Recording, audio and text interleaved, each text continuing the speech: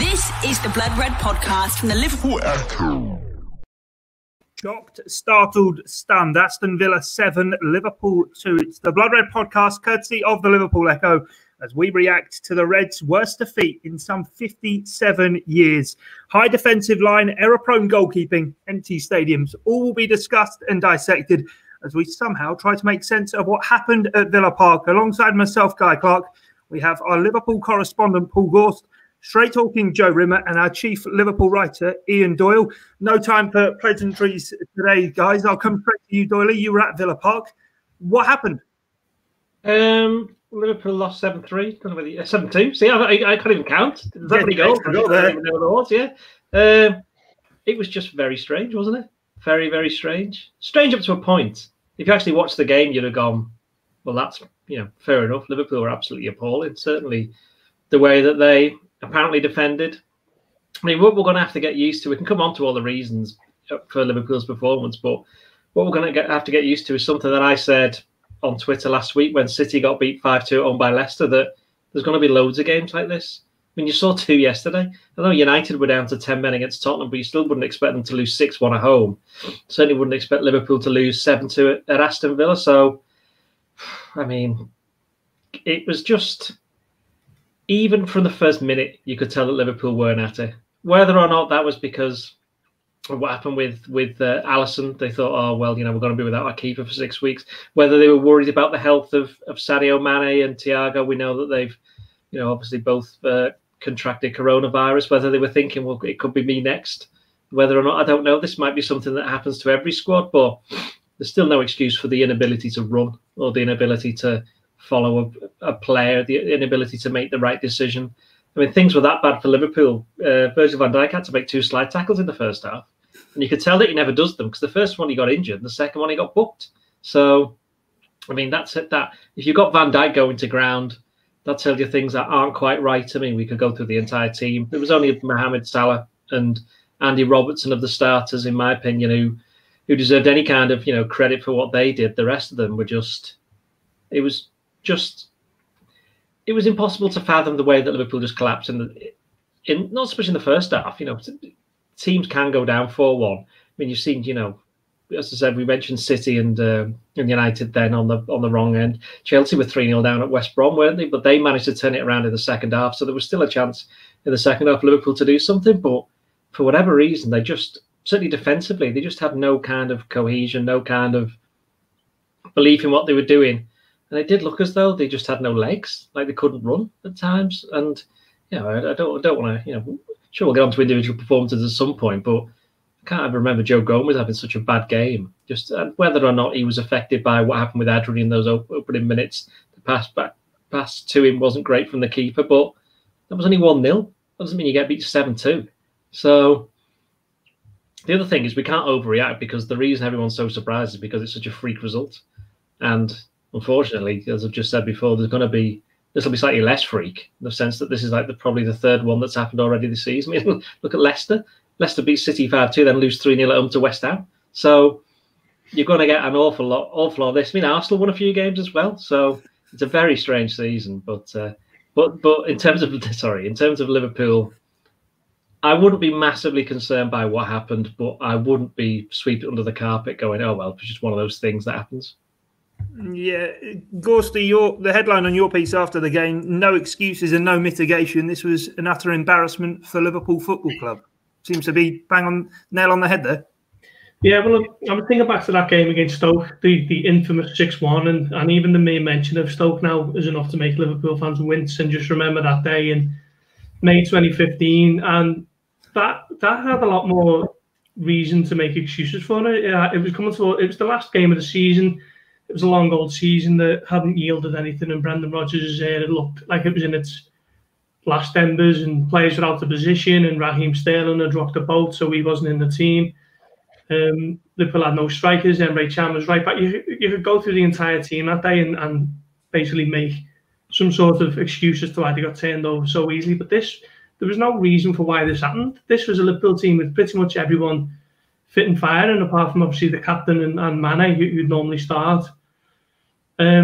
Just an absolute shambles. And obviously Alisson is the big one, isn't he? If Adrian doesn't do that less than 5 minutes in, then who knows what happens in that game. But as Doyle says, it wasn't the reason he lost, because that was only 1-0 and Liverpool still had 85 minutes to get back into it. And every time I looked up from my laptop after writing one of the chances into our blog or whatever, there was another chance or another goal, and it was incredible. I've never known a performance that bad from a team who were rightly regarded as one of the world's best. For me, they're up there with Bayern Munich as the best teams on the planet at the moment, and they went to a team who stayed up with pretty much the last kick of last season, and conceded 7. So, as Dory says, it was an aberration. It was a rarity, an off day, and whatever you want to call it. But I wouldn't be quite so sure of just kind of batting it away as one of those things, because it's not like they've lost 3-0, which you might explain that way. They've conceded 7 against Aston Villa there. So much to be done, and I think it's just frustrating that there's 2 weeks now until the next game, and the next game is huge because they're going to a resurgent Everton, who are top of the league, absolutely flying. Confidence is as high as it's been there for probably the last 10 years, and that derby now is taking on extra significance because it's going to be massive. Yeah, Joe, you've had a night to sleep on it. Is it made you clear your head, or have you sort of stayed there stewing on it and you got even angrier and angrier with the result? Stewed on it a bit, I must admit. I woke up and sort of first had to remind myself that it wasn't all a dream. It was such a strange result. And I agree with Doyle. I do think we're going to see a lot of strange results this season, and this is, for Liverpool anyway, the first example of what it could be like, and perhaps we'll see the reverse, and Liverpool will put quite a few past somebody else. But it was humiliating, and I don't want to get carried away, because I think, you look at the reaction on social media, and it can often be crazy, and you see people saying that, and you don't want to disregard all the great work Liverpool done and how good they are as a team because of one humiliating defeat. But my big worry is really that, as Gorsty just said, if you get beat 2-0, 3-0, perhaps even 4-0, 4-1, you can kind of put it down and say it was an off day. But to concede 7 goals to, with all due respect, a team like Aston Villa, who escaped relegation by a single point, I think it was last year, it could linger, and I think it could play on the players' minds. And if you like Joe Gomez now, it's going to be very difficult for him to go into the next game, should he start at Everton, and not have a few confidence issues. And the same for the goalkeeper. I think now there's going to be tremendous pressure on him going into the Merseyside derby, which is a game unless they decide to play Keller, who's a very young man, and that would be a big risk in itself. He's more than likely going to play at Everton, and that's going to make things very, very difficult for him. So it's going to be interesting. I must admit, it was humiliating, and I've not enjoyed working today. We can't escape the football. You can't switch off, and in the past you'd switch off and try and think of other sports or watch a film or whatever, but you can't do that in this job, and it's not been nice. And a few Evertonian mates have been on, one in particular I won't name, but reminding me at every hour. So it's not been nice, but Liverpool are going to have to find a way of moving on and not letting this be a freak result, which is what it should be, and not letting it linger and not letting it creep into more results, because I think if they go and lose the derby now, the things could seriously get a bit tricky for Liverpool going forward. Yeah, plenty of questions thrown up after the game then, and we'll try and answer as many of them as we can, but a number, of course, will put the way of Jurgen Klopp in his post-match press conference primarily. How did it all happen? And here's what he had to say after the game. So we have to take risk when we play offensively. It's absolutely clear. It's completely normal, and that's football and all this stuff, but you have to protect your risk. That's normal as well, these situations. And we didn't do that tonight. That means we had really nice chances, played really good football, came in the box, in moments undefendable in the box, which is pretty rare. But each ball we lost, wherever it was a massive counterattack and directly a real problem. Well, nice of Jurgen to join us on the Blood Red podcast, Gorsty. But it did seem as though every time sort of Liverpool did lose the ball in that midfield, they were wide open and Villa were there to counter them. And I don't know if it's fair to draw comparisons to. You were saying before, this can't just be sort of treated as a one-off. And it made me sort of think back to the Watford game in February, and Liverpool went there and weren't great and were opened up a number of times. There have been warning signs before. Maybe not something this bad, but there have been warning signs. There have. It's a difficult one, isn't it? Because you don't want to be overly critical of a team who, since the beginning of the 2018-19 season, have picked up over 200 points in the Premier League. Obviously, Premier League winners comfortably by 18 points. They've won the Champions League in that time as well. So you can't be too critical if they go and have an off day. But I think it was just the manner of it, conceding 7 goals against a team like Aston Villa, who let's face it, are going to be probably embroiled down the bottom of the Premier League once again. It was just such a shock to the system. Watford game was similar, but this was just on a whole other level, just because it wasn't a 3-0 that you can kind of bat away and just think, let's just get out of dodge here and move on and forget about it, and who's next. This was a humiliation. First time Liverpool have conceded 7 since 1963. The worst ever results for the defending champions. Really was just an aberration, and hopefully it is an anomaly for the season. But I think we will see across the board some more crazy results like that popping up, because as Doyle alluded to it, there just seems to be a little kind of air of the players aren't quite at 100% fitness at the moment. The lack of fans is having a big impact on how teams are approaching games, particularly away from home, and we might just see a few more wild scorelines like that across the season, and hopefully Liverpool aren't on the receiving end like they were last night. They did concede, of course, 3 deflected goals, Doyle, but were Liverpool almost lucky to get away with it only being 7? Watkins went through 1-1. He hit the bar as well. It could possibly have been worse, could it? It could have been worse. I'm probably not going to make anybody happy here, but I actually thought it was quite funny by the end. It was like it's like comedy football. You just thought, well, this is just it's just ridiculous, basically. And as Gorsty said, there will be more, as we've said. But Gorsty will agree with me on this. I don't think we can properly portray how weird it is to be watching these games now with no fans. And the difference from last season to this season is that towards the end of last season, it was a novelty, and they'd played more than 3/4 of the season anyway. They were just finishing it off. But this one's from the start, and you're now getting teams doing things that they wouldn't normally do. It's like, as far as I'm concerned, if there was fans in there, Liverpool would have still lost that game, but they wouldn't have lost 7-2 because I'm not saying they gave up, but there was a certain lack of effort and heads went down during the last half an hour. But if there was away fans there's no way they'd have been allowed to do that, because the fans would have been on the backs. So there is a sense of that. And would Villa have played? I mean, you have to give credit to Villa, because they found a way to play against Liverpool. And bear in mind that last season Liverpool needed to score 2 late on to win at Villa Park. And at home against Aston Villa, while it was behind closed doors, Liverpool were not particularly great in that game. I think they only won 2. Was it 1-0 or 2-0 in the end? But it was hard work, basically. And of course, Villa beat the kids 5-0 last year, which was a completely separate thing. But it still shows that they know how to beat Liverpool.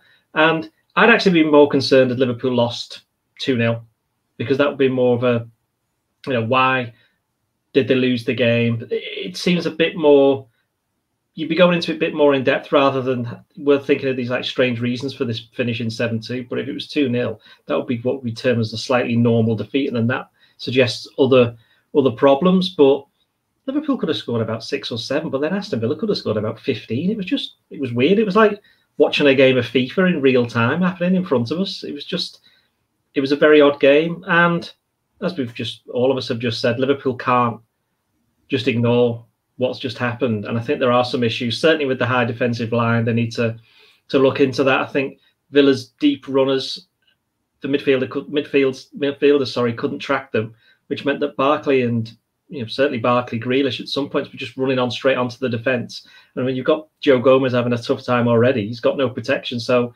that's not going to help. So I think that a little bit of a rethink is required. But as we could point out, Liverpool were missing quite a lot of, not so much the top players, but it was the top characters in Alisson, Henderson and Mane, who you'd say probably the 3 strongest characters in their particular positions. And that kind of, when you are having a bad day, you need them to be there to help see you through. So I think it'll be completely different when they play Everton in a couple of weeks, and I think secretly Everton know that as well. Yeah, Joe, the Blinders, of course, out that famous quote, intensity is identity. And what Doyle said there, with the high defensive line, it's coming for a lot of talk post-match, as you'd expect, and it looked horrendous on the defence, but was as much of the problem the fact that really in the midfield, at times it didn't really feel as though there was anybody there. As Doyle said, players were being able to play passes through and midfield runners not being tracked, and therefore the defenders were then sort of left helpless. That's it. It wasn't a Liverpool midfield performance. Well, it wasn't a Liverpool performance, but it wasn't a Liverpool midfield performance that we've become used to, was it really? There was no intensity there. I mean, Fabinho, it was strange because that was the midfield that started against Arsenal and played so well. Fabinho just wasn't his usual self. Wijnaldum went completely missing, which we're not really used to Wijnaldum going missing like he has done in, he has done it in the past, I suppose, in away games, but he hasn't done it for the past couple of seasons. And he went completely missing. And Naby Keita had I thought a really poor game, and he just doesn't do anywhere near enough off the ball, which I think is a real problem. So, I mean, the midfield was totally bypassed by Aston Villa and didn't get to grips with them at all. But the high line's a difficult one because it's something that I think, like zonal marking, it's quite an easy one that when it goes wrong, it looks really, really bad, doesn't it? And you can see the mistakes, and you can see players being totally exposed. But when you consider that Liverpool have been using the high line now for at least 2 seasons, probably a bit longer than that, and the success that they've had using it, you can't dismiss it as a tactic, and you can't expect Liverpool to suddenly stop using it. I do think there is an element of teams starting to get used to it and starting to work Liverpool out a little bit, and Liverpool has shown that when teams work them out, they develop, and that they react, and they come up with something new, and they've usually stayed ahead of the game, Liverpool. So, I think it's up to them now to take this recent lesson and apply it into training and find the next stage of their development. But I don't think the high line will completely disappear, and I don't think Klopp is the type to give up on a certain element of his philosophy just because of one heavy defeat. I mean, I'm not too sure. People who've followed Dortmund a bit closely will probably be able to tell us, but I'm not too sure the Klopp's Dortmund teams were on the end of such defeats. But I think if you look at Liverpool under Klopp now, they've had a few, nothing like 7-2 against Aston Villa, but Man City away a couple of times, Tottenham away. They've been on the end of some heavy defeats, and I think Klopp's style of football, the high press, when it goes wrong, it does tend to go badly wrong, doesn't it?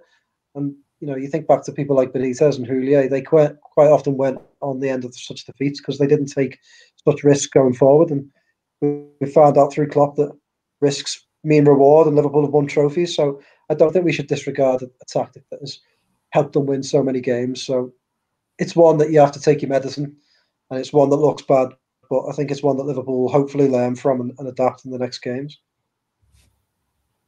Yeah, we'll have to wait and see how that one does play out. But Gorsty, come back to you, and a lot of people having their say on the high defensive line, and basically saying as the game went on, why weren't the leaders in the start, maybe Virgil van Dijk, sort of saying, right, we need to change things up here, maybe not play quite so high and have a bit of that in-game management, because that was maybe lacking for us to avoid being on the end of what was in the end of hiding.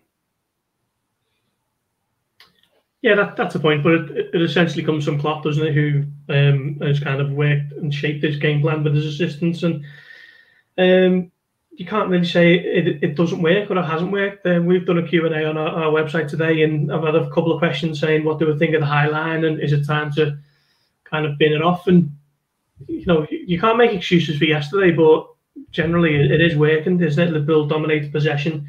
They push up, they squeeze up as high as they can, and generally see a lot more of the ball. And when they get pressed, they've got players who are comfortable enough on the ball at the back to play the long passes and get themselves out of trouble with. Thinking of something Mikel Arteta said on Monday about Van Dijk playing that diagonal to Mohamed Salah, and Trent Alexander-Arnold and Andy Robertson can do that as well. So it's not going to be something that's going to change. It's something that's served Liverpool well for a couple of years now, and obviously had huge success with it. So I don't see it changing on the back of this result. But I think it'll give other teams certainly a blueprint to try and stick to when they come up against Liverpool, and it requires good timing of runs, it requires pace, and it requires timing of those runs and intelligence of when to make it. And I think it's just a bit of a perfect storm with Grealish, who I think is a fantastic player anyway, and Ross Barkley was kind of at the bit between his teeth and was the player that he was in 2014, and Ollie Watkins coming in and bagging a Premier League hat-trick after his move from Brentford. So I just think Liverpool were kind of caught with the mobility and the speed of Aston Villa, and absolutely deserved the hiding that they were given. Well, if it isn't the high defensive line, then Adrian's performance was certainly questioned after the game. Another thing that Jurgen Klopp was asked about in his post-match press conference. Here's what he had to say on that. Yes, the first goal was not cool, of course, but apart from that, I don't think he had anything to do with all the other goals, pretty much. So we didn't help him tonight, let me say it like this, or we did even the opposite. And he's a really good goalie who played last year, 11 games for us, and I think we won pretty much all of them, if I'm right. And so that's all fine. Tonight our goalie was not the problem. Well, we got to see Jurgen Klopp's beard there and his neck, Doyle. But I suppose for Liverpool fans, he was talking there about the fact that Adrian, of course, did play during the first part of last season quite a fair bit due to that injury that Alisson Becker picked up. And now if Alisson's going to be missing for 4 to 6 weeks, we know certainly in the short term that Adrian is more than likely going to be the answer. Well, he's the answer to a question I'm sure some Liverpool fans would pose another question, of which he'd be the answer to. But, unfortunately, there's not going to be much change unless, as Joe said, whether Kelleher goes in. He's never played a Premier League game, although he's highly thought of. I can't see that happening, to be honest. So it's going to be Adrian. I think Klopp's right. I mean, Adrian made a mistake for the first goal. That was 1-0 after 5 minutes. But I think what that then exposed was, I'm not saying that Liverpool's players don't trust Adrian, but I think there's certain players who play a lot better when it's Alisson rather than Adrian. And I think Gomez is almost certainly one of them. And obviously, given what happened to him straight away in that game where he was put into a bit of trouble, that kind of set him back for the entire match. And I think what Klopp was saying there about we didn't react properly to what happened with that first goal. Yeah, it was 1-0 after 5 minutes. There was still 85 minutes to go. They could have sorted that out, but they chose not to, but they just couldn't. And I think, again, wanted to give Villa credit. They, from the first minute, the way they set up, they knew they were going to attack. They thought, well, we'll have a go at Liverpool here, see what happens. And Liverpool had chances in the first half, just didn't take them. And Aston Villa did. I mean, anyone who saw the stats at half-time, Liverpool had 75% possession and had more shots on goal than Villa had. But everybody who watched the game would have said, well, Liverpool are lucky not to be more than 4-1 down. So, as I say, it goes back to it being a slightly strange result. I mean, you're right about the high line. It looks bad when it goes wrong. And it has kind of, I know Roy Keane said there was some sloppy moments against Arsenal, and I kind of know what he was getting at, but Liverpool actually played really well that day. I thought Liverpool in the first half in particular against Arsenal, which was 7 days ago, were absolutely brilliant. So all the overreaction, you can't forget what's happened before. I think what some Liverpool fans are upset at is that it's exposed some of the issues that they were worried about, which was the lack of what they believe is a decent backup goalkeeper, and the lack of a fourth centre-back to be brought in, because Gomez didn't have a good game. He went off after an hour, bit of an act of mercy, I thought. Matip's injured. Fabinho, who hadn't been very good in midfield, he goes to centre-back, so that doesn't really solve that particular problem, because he was almost as bad as Gomez was throughout the game. So, I don't know. I mean, overall, Liverpool can just... What can they do with the goalkeeper situation? They can't do anything. It's going to have to be Adrian. Everyone's just going to have to shut up and get on with it. And Liverpool's players knew, as you say, last season they won a lot of games with him in goal. Just have to get back to playing like that. And even if it means stepping back 2 yards, not giving him the ball to his feet because he's not the best with the ball at his feet, trying not to play out from the back in that sense. Just change things around a little bit, because, as Joe said, they've found solutions to problems in the past. So they're just going to have to change this again. And I think while having 2 weeks of the international break isn't great in the sense of it's allowing them to dwell on this result, with Adrian obviously not an international footballer, he can spend 2 weeks working with whoever, Melwood, whether it's on his kicking or on his positional play in that sense, and also to stop to judge when a cross is coming in that he can get it rather than run off and Wally Watkins comes in and it's the bar when there's nobody in goal. What was he doing? I mean, okay, it didn't really matter so much, but the fact that in between he didn't do really, if we're being honest, in between those two moments, he didn't really do anything wrong. It wasn't at fault for any of the other 6 goals, and he made a good save from. Was it Grealish who went through, could have scored? It was there was that many of them. It could have been any of the Villa players, but everyone remembers his first bit, which was to give away the first goal, and practically his last bit, which was to almost give away an 8th.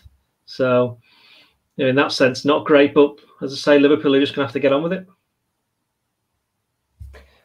I think that's a key point from Doyle, because one of the things I thought about the high line is that Liverpool do use it quite well, and with Alisson in, it works, doesn't it? Because Alisson is A, such a presence, and B, he's quick off his line and good with his feet. So, it's those, like Doyle said, they have to adapt to that, and perhaps they drop back a little bit with Adrian in goal. Perhaps they don't use their goalkeeper quite as much, but I do think it's a worry for Liverpool. A backup goalkeepers, they're quite hard to find, aren't they? And I think when you have a good one, they don't often stick around for long because they quite often want to go and play football. So, I think Liverpool had a really good one when they had Simon Mignolet, but it was clear he was never going to stay around any longer than a season or so because he wanted to go out and be a first choice. Adrian is at the stage of his career where he's happy to be second choice, but I'm not the type to like to scapegoat players. Before it's always upset me when I see the likes of Lovren or Lucas, people like that. People point the finger at them and blame defeats on them. So, like Doyle says, you can't blame that defeat on Adrian. But I do think, I do think he isn't quite good enough for Liverpool. I do think they have to have a think about that second goalkeeper and see what they can do in the future, because he's made some massive high-profile errors in the last. I think a little stat flashed up at the bottom of the screen just before. Is it 5 and 21? I can hear the ones against Southampton, the ones against Atletico, Chelsea in the FA Cup, things like that, just off the top of your head, and just I think back to Mignolet, and he wasn't perhaps great coming with the cross. He wasn't as great with his feet, but they weren't massive errors giving the ball away to opposition for them to have simple goals, and that's really difficult as a football team when you're gifting goals like that. You look at last night; they were immediately under the cosh after 4 minutes because of a terrible mistake against Atletico. It was crucial because Liverpool had done all that hard work and were winning the tie, and then from that moment he made that mistake. It's so key because Liverpool go out. So I just don't think you can deal with errors that badly and that often. I don't think it's on the. I think because it's a goalkeeper, you see it. It's so obvious and it's so difficult to come back from. So I don't want to scapegoat Adrian. I don't want him to be the one that takes all the blame for yesterday's defeat. But I do think Liverpool need to find, going into next summer, perhaps it's too late now, or January, they need to have a little look at that goalkeeper position and see what they can do, because there has to be other options out there. But I do think it's a difficult transfer to pull off. I don't want to labour the point too much because Joe kind of summed up the point that I was going to make there in terms of the appearances. But this is a keeper who's a reserve and he's played 21 times for Liverpool, and he's going to play 25 times before we see Alisson again. It's unfortunate that Liverpool have kind of come unstuck with Alisson's injury, really. That first game against Norwich, and then the sending off at Brighton, which meant that Adrian was in goal for the derby, which Liverpool comfortably won, but that could have been another tricky situation. And then he's played in huge Champions League games when really, your backup goalkeeper wouldn't be playing anywhere near that much. So if Alisson is fit, like most first choice goalkeepers are, then Adrian's probably played less than 10 games for Liverpool, and it's just unfortunate that has been the way it's transpired. And as Joe mentioned there about the mistakes, there has been far too many for such a short sample size of games. So possibly that should be something that Liverpool are looking at some stage. But as we're recording this, it's probably a bit too late in the day now for someone to come in on transfer deadline day. Yeah, I was going to say to you, Gorsty, we've 7 hours actually, whilst we're recording, over 7 hours left for Liverpool maybe to do some shopping. But we spoke a lot when Liverpool did the business, certainly to bring in Diogo Jota, how it now wasn't as much of a drop-off between, say, Sadio Mane and Diogo Jota. Is that now still the one position within the squad, Gorsty, in goal where you do see that drop off. That stat that we've sort of seen on the screen, Adrian with 5 errors in 21 appearances. Alisson Becker's only made 5 errors in his last 92 appearances. It is some difference. Yeah, it's just the way Liverpool play. Adrian, is a vastly experienced goalkeeper. He's 33 and he's played over 200 times in the Premier League. But West Ham didn't play the way Liverpool played, did they, with the high line and the use of the goalkeeper's distribution. And when you play that way, you need a top keeper to kind of be brave in his decision making and comfortable in possession. And the probably two things that Adrian isn't. He's probably a solid enough shot stopper when they're not getting deflected. But it's a completely different way of playing, and I don't know what kind of level goalkeeper needs to come in who's going to be happy to sit on the bench. And it's a situation that Liverpool have dealt with before with outfield players, but they can generally offer more game time to players who are going to be rotating outfield. Goalkeepers, if Alisson's not injured, then Adrian's only playing in the Carabao Cup and the League Cup, isn't he? And Carabao Cup is already over, last of the week, so he's not going to be playing until January if Alisson's fit at the earliest. And it's a really difficult balancing act, but it's probably another headache that Jurgen Klopp thought he might have solved, but it's come straight back. Is it a worry, Doyle, when you look at Liverpool's fixtures, that Alisson Becker could be out for up to 6 weeks? In that time, Liverpool obviously have the Merseyside derby. They start the Champions League campaign away to Ajax. Also have sort of the likes of Sheffield United and West Ham to play as well. West Ham certainly a team who've actually started the Premier League quite well. Is it a worry that Liverpool for an extended period of time might have to rely on Adrian? Well, it couldn't have come at a better time, to be honest, because there's 2 international breaks, so that'll help.